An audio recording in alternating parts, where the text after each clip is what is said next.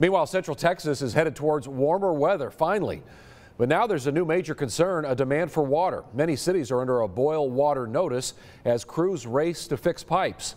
6 News reporter Matt Lively was in Killeen today, where water is being distributed to citizens as they wait for hopeful news. And no water, they had no heater, no none of that, so it affected them pretty bad. Todd Arnold is a Killeen resident working on Fort Hood. He's one of the lucky ones in the city to still have running water, despite having to boil it.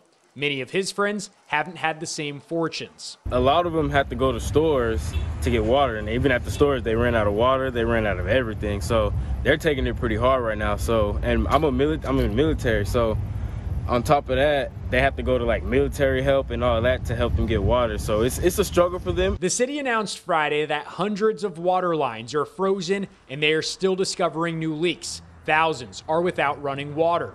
KISD announced that there would be no classes on Monday. When classes resume will depend on inspections done at their 27 facilities. Some have experienced intense water damage, while others still are experiencing power outages. We have 2 teams ready to deploy to, one, assess and then further inspect and prepare our campuses for a safe return.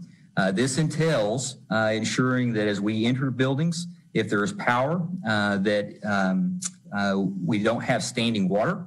If we have standing water, we've got to pause. They do expect to have grab-and-go meal systems in place and emotional support services available. The city did set up a fill-up station where you can bring your own containers. If you need water this weekend, you can visit that station at 805 West Jasper Drive. It will run from 10 a.m. to 6 p.m. In Killeen, Matt Lively, 6 News. And before you pack the car, today they limited those fill stations to 10 gallons per household, but that number may change as the weekend progresses. We will try to update you online.